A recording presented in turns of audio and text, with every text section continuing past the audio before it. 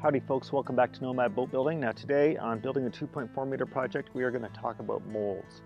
Now let's just think about molds as anything that will describe the shape of your boat in cross section at any point along its length. So that could be a plywood form or a solid wood form, or it could even be a set of sawn frames. So like in the case of the Bushi Dory, where we basically have an assembled frame that is going to live permanently in the boat. Now for the 2.4 meter, it's going to be a little bit more elaborate because we need to build a semi-solid form in order to do our cold molding over. In order to do that, we've had to do their mold or plank reductions, but we've also reduced those molds by the thickness of the strapping that's going to be on our form. And we aren't going to get into that. We're just going to talk about the molds themselves. Now, I like to do molds in different ways. If it's just a small boat, like a canoe or something, just a straight up piece of plywood is pretty much the only way to go that's really convenient. I don't really love using plywood for molds because they're kind of difficult to fare out. We will be doing that for the 2.4 meter, but it's going to be a little bit different than these.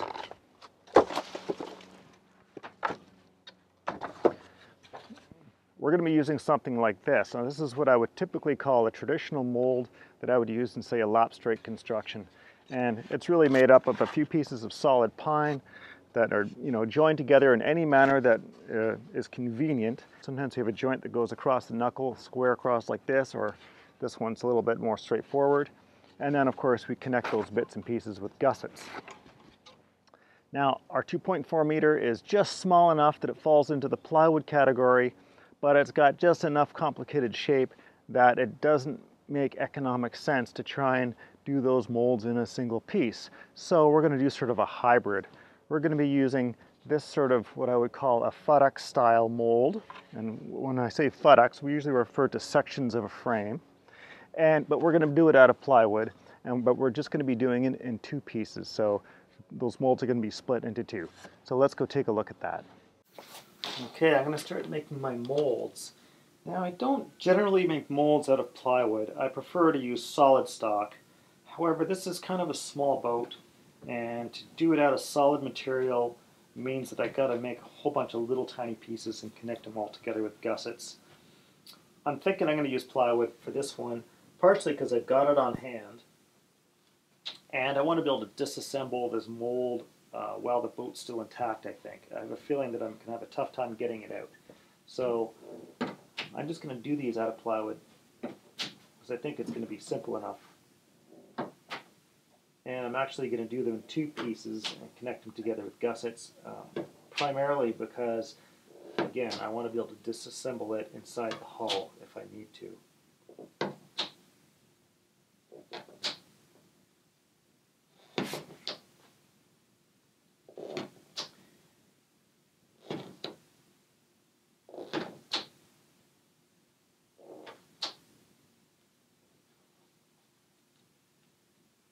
So these are my mold reductions, meaning I've already reduced the size of the mold by the thickness of my planking, plus I'm going to be building sort of like a solid form mold because I'm going to cold mold this. So I've reduced it an extra ½ inch to allow for the strapping I'm going to wrap around this boat. One thing I always do is give myself a double prick right at the shear line so that it's easy to identify that later on. And what I think I might do actually is nest a couple of these molds inside of each other because I don't need all this expanse of solid material here. I need, 3 inches or something like that. So it makes sense to just nest one of these other guys inside and make better use of the material. So that's what I'm going to do. I'll just take station number 9 here and print that one off, and then maybe I'll do the same thing in here with, say, station number 12. And we'll use a bundle batten to mark out these stations after I've pricked it off. Now when you're doing any of your molds, it's always make sure that you've created a baseline on there that you're going to use as the top of your strong pack. So I can squeeze this one out here.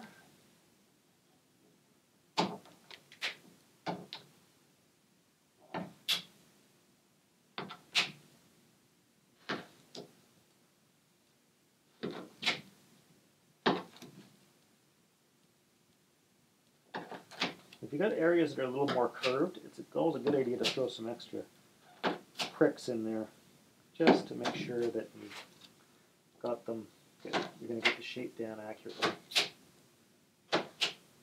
So what I want to do is just, I think I'm just going to leave this connected right here. I'm going to peel it back and do these one at a time just to make sure I haven't forgotten anything or missed anything.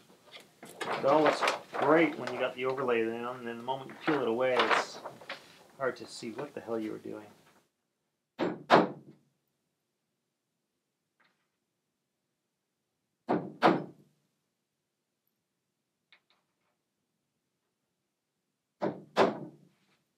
Don't feel like you have to pop a nail into every single hole pricked through. It's enough just to be able to have those identify where you were working, and you can always just eyeball your batten is touching the spots. If it isn't, you can adjust it to do so.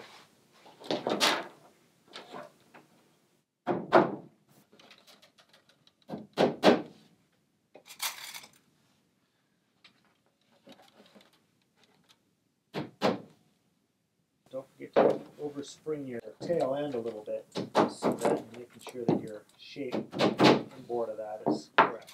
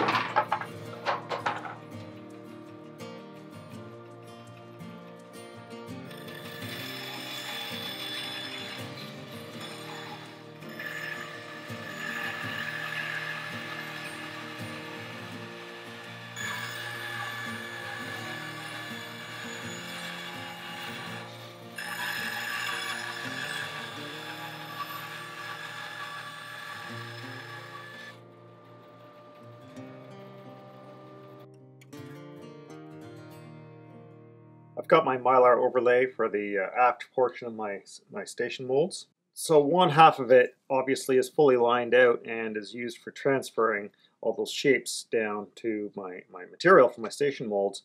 However, I didn't bother mirroring the whole thing. You don't really have to. I only need half of it in order to shape those molds. Besides the shapes that I want to transfer to my molds, the only other information I really need is how far apart the legs of these stations are, really. Doubling all of this drawing material over is not really necessary. You can do it if you want, but it's not super important, especially with the method I'm using, where I'm using plywood, that these are all these shapes end up being in a single piece. I can get away with this method I'm about to use for assembling these molds. So if I were doing this out of solid stock, in which case I'd probably end up doing these sort of short legs that are connected to by gussets, then I would probably want the full imagery on both sides so that I can assemble both these sections together, because they need gussets put on top of them in order to assemble them. So I need to be able to have both sides fully described so that I can line them up properly, put gussets on, and connect them all together. Because we're only dealing with a single piece station mold section, so 1/2 on each side, I'm only putting gussets here at the top and then using a crossball to connect the bottom. So the center line provides the information I need to connect them at the top, obviously, and then down here at the top of the strong back, I just need to know how far apart these stations are in full width. So I've just got single marks to show me where that is. So as careful as you are at laying out these shapes onto your station molds, there's always room for some error, of course. You go from this drawing to pricking some holes through there and then putting some nails in. Every time you drive in a nail, it could drift a little bit from one side of the mark to the other, just because wood grain will influence those nails. Then of course you cut it out on the bandsaw and that influences it a bit. So what I like to do is take these and I will set them up right here on top of my pattern while they're still assembled in one piece. Juggle them along here and just see how they relate to my line. I'm trying to split the line here basically, and if it looks like I'm overhanging somewhere, I will take it and reshape these a little bit. Right now I'm overhanging my center line a hair. What I'll do is I'll just try and find the very best fit for all of this along its length. We really would like to have the bottom here butted up hard. However, at this particular portion of the mold, these guys are going to be overhanging. If they had to rise up a little bit, that's fine, as long as your crossball takes care of the that baseline. But anyhow, I'm trying to split this line down here, and if it means that I overhang my center line a bit, that's fine, because then I'll just trim down this edge of the mold so that when I open it up and butt these together, it's got the right width to it. I'm pretty good, although I can see there's a few spots where I'm definitely a little strong here, so I'll just use a couple of my drafting weights to help sort of isolate where this sits so I keep it in the same position each time. So if I split my line at the top and at the bottom here and just have a look at the rest, you can see I'm kind of overhanging a fair bit. I can't really see my marker line, so let's see if I pull it back just a hair. That looks better. That's looking good. So I'm at the right spot here, but I can see that I'm sort of strong in this sort of stretch right here, and then again in here. So what I'll do is I'll take these to the sander and I'll just try and sand those down a hair. What I'll do is I've got my nail holes here. I'll just try and split the nail holes in half is the simple way to sort of get there. And I can see how these nail holes right here are very much split in half, and they're on the money, and then these ones are not quite split in half, and they're showing a little bit proud. After I've got those fitted, I'll come over here and I'll have a look at this center line. And as tight as I am to it, I am overhanging by just a hair, so I will doctor up this little center line a little bit, shave it back a hair so that it is going to fit properly. And even if I overdo it, that's fine, because the gusset I'm going to put on here will bridge the gap. So if I have to have a little bit of a gap in here in order to get these to sit properly on my lines, not a big deal.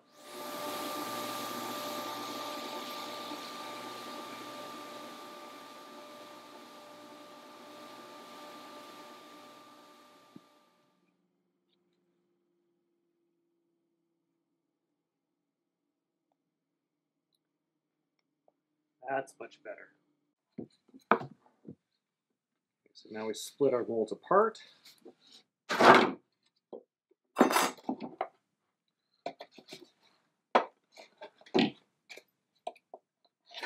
So I've added a cleat onto the bench here, and of course I've got a center line mark. In boats we always want to try and work from a common reference point, and because we're building symmetrical craft, we want to work from a center line. And the point we want to work from in particular is usually right down at the baseline or the top of our strong back at the center point. So we always work at it from there. So I'm just using my little drafting ducks here just to keep this from sliding around too much on the mylar because it is slippery. Get the other side in position. There we go. And we just want to come over here to our center line, of course, and make sure both pieces are juggled together. As long as you got them nice and flush at the top, that means that they should be quite symmetrical side to side. I'm not worried about whether or not this joint looks right because I'm only concerned about do these points match? Does this point match?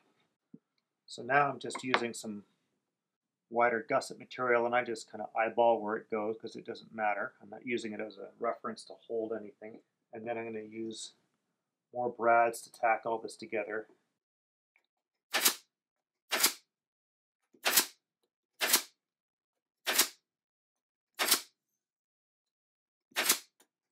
Now I have this idea that I might have to tear this apart inside the finished hull, which is the reason I'm just using brads here. Otherwise I would use screws, I might even use glue, or at the very least I'd use staples instead of brads.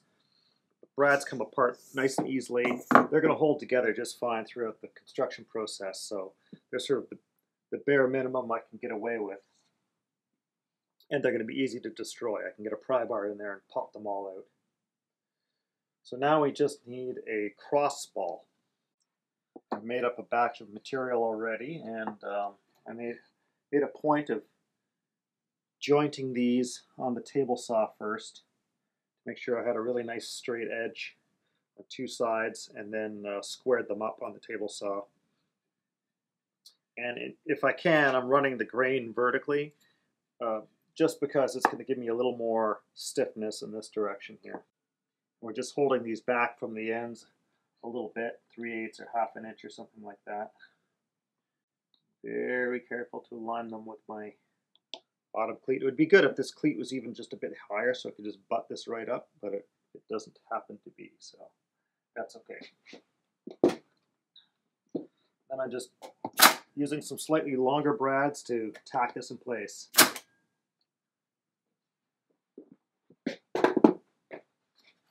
Before I go anywhere, I want to square this center line around this crossball right here. Pencil good and sharp, of course.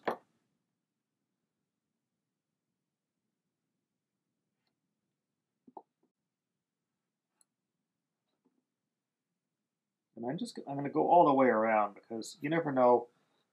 Sometimes you have your vision obscured and you need to find that center point for some reason. And if it goes all the way around, then it's done. You know, you got it. You don't have to worry about it. So while I flip this over, I always got to be super careful when you're flipping it because I've only got one brad holding those on each side at the moment. And I'm just popping a screw in here.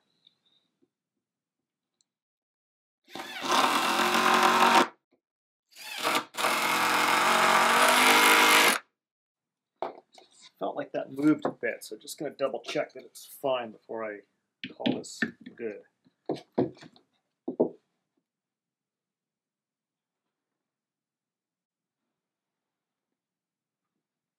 Yeah, that's okay. So that's it, that's done. Just do the same with all the rest of them. This particular boat has got an awful lot of shape along its length, and so for that reason we're going to be doing quite a few molds. There's basically a mold at every 300 millimeters or every 30 centimeters, which roughly works out to one mold every foot. Okay, that's as far as we're taking it for today, folks. Now, if you enjoyed that and you'd like to see more, perhaps you can consider joining me on Patreon, and there'll be a link down there in the description. And for those of you already on Patreon, thank you ever so much for your support, and I will see you all later.